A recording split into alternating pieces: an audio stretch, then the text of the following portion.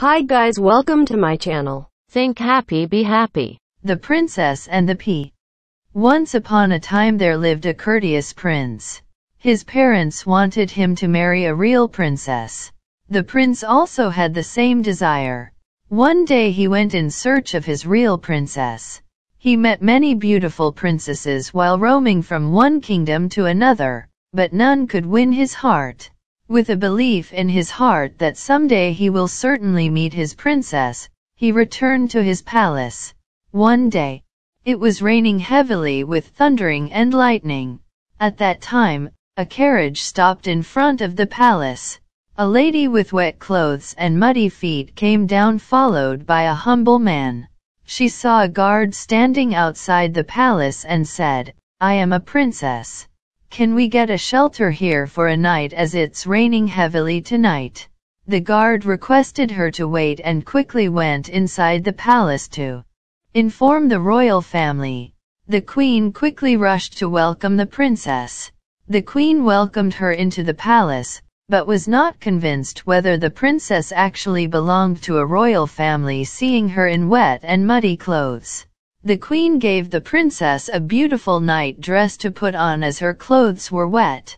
Then, she was served a royal dinner in the guest room.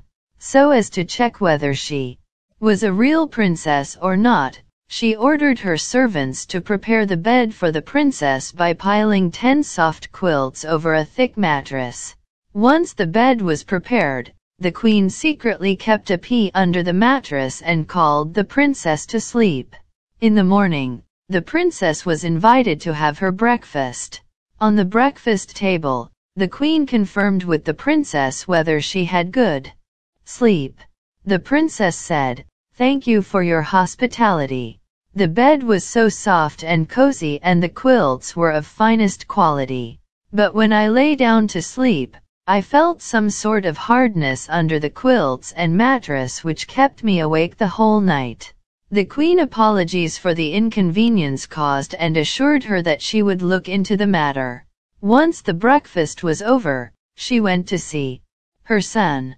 She told him, "Only a real princess can feel the hardness of a pea under 10 quilts and a mattress." The prince was also excited and happy to know this.